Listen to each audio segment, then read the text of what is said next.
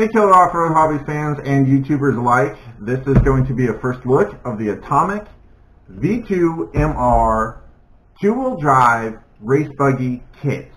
Now this kit comes for the upgraded version, which is the one I got with carbon fiber upgrades. It comes for $65. I'll put a link in the description below. I first got turned to this thing or notified of it through the RC Network channel, so I will put a link to his build video in the description below also. But I have hooked up with a couple guys around here that are wanting to start a race circuit in Northern California where I live, and you know, they asked me to be a part of it, and I thought that was really awesome. And I do have the Bushmaster, which is a Psycho.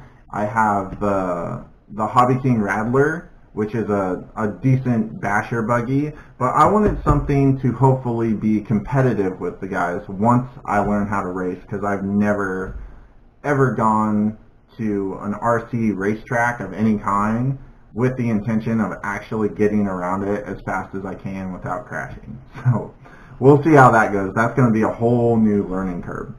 But this is a first look unboxing of this kit, so let's get into it. Now, like I said, this kit was about $65, and I got it off eBid, which you guys will see in the link to it.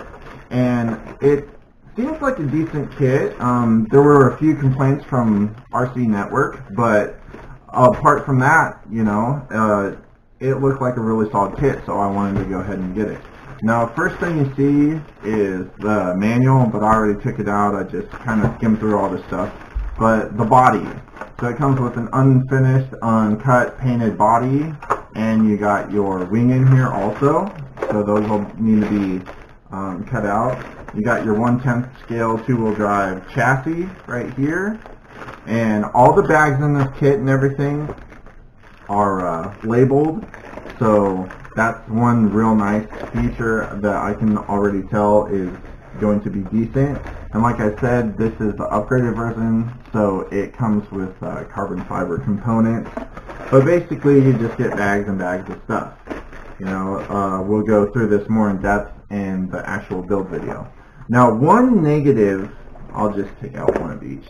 One negative that he pointed out about this kit, which, you know, it could be a negative, you know, I don't think it really matters that much, and he didn't either, and you can change this, but as you can see, the wheels do not come with hex. They just slide on the pins instead of having the hex. Now you can just put a hex on the pin and put actual wheels with like a 12mm hex on this buggy, but you'll have to buy different wheels. And this kit does not come with tires either. I actually ordered a set of tires. I ordered the really super soft, sticky front tires because the front and rears are different, as you can see by the width.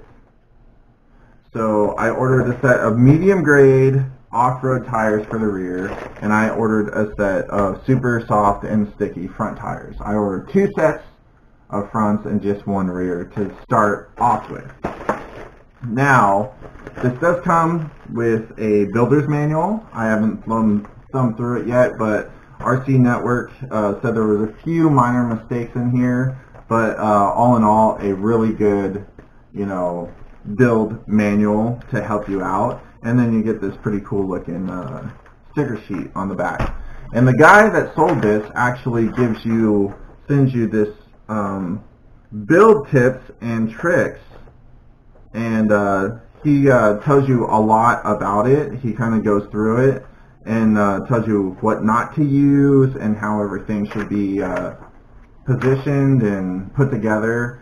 So that is super cool of the seller, especially for this kit only costing $65. Awesome. Now, I am in this build total right now at $110. That's for the kit, the shipping for the kit to get to me, which was like $9. I'll just say $10 because I'm just rounding up. So 65 plus the 10, you know, is 75 bucks. So I'm 75 bucks sitting here with the kit to my house. Now I spent about $40 on tires, which I didn't have to spend $40, but I did get 2 sets of front tires, like I said. So, you know, I'm sitting right around like 110, 115 bucks. And I wanted, as he did, you know, he did this as a cheap race kit build, which is what I'm trying to do. And since I had this stuff, I figured, hey, you know, I'm going to try and keep this thing under $150.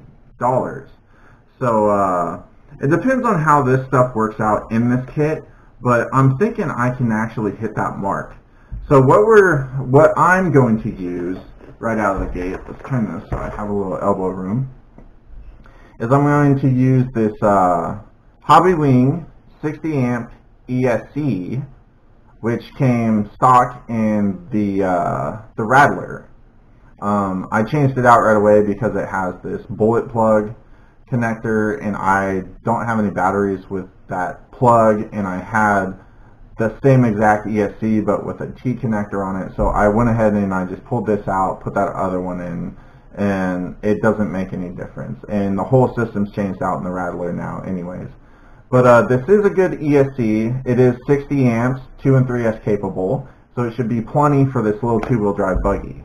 Now I'm also going to use the 2700 kV 3650 motor, brushless motor. Now I know in race buggies you should use censored motors, and this is sensorless, and I probably should have a higher kV rating to give it a little more legs with less torque. So but I have this stuff, so this stuff will get me started and I can fine-tune it from there. Now if I do need to purchase a censored brushless system that is better for this kit, the quick run Hobby Wings censored system is about $80, which is going to push me up to around $200. But $200 for a race buggy is insanely cheap, like really, really cheap. But this will get us started. I have servos, you know, I have receivers and transmitters. I'm just going to hook it up to my FlySky GT3B, so, you know, I have all those tuning options and everything for this stuff. But yeah, basically that's how it's going to go down for now. Like I said, those guys, they want me to be part of their race series they want to start, which I think is super, super awesome. They actually want me to record and post their races on my channel, which I think is super, super awesome. You know, they're not paying me or anything like that. They're just, you know, letting me be a part of it, and, you know, I'm going to post it on my channel and everything. And I'm at, last time I looked, I was at 514 subscribers, so thank all of you so much for being a part of Killer Off-Road Hobbies, and everybody that watches my videos on YouTube, thank you guys too. It means the world to me, it really does, and I appreciate every single view, every subscriber, every thumbs up, every thumbs down, everything, you guys. It just helps me, you know, do this channel as you guys want. So if you'd like, go ahead and hit that thumbs up button for this first look at the Atomik V2MR. If you didn't like this video, don't be shy about hitting the thumbs down. I love the feedback, you know. I'll change stuff if you guys want to. And, you know, go ahead and subscribe if you're new to this channel. And hit that bell if you want to be notified whenever I post a new video. I appreciate it so much. Thank you guys so much. I'm over the 500 mark. I am so ecstatic. We're over halfway to our next giveaway. So keep tuning in, guys. This is Killer Off-Road Hobbies. Gary on the mic. Peace.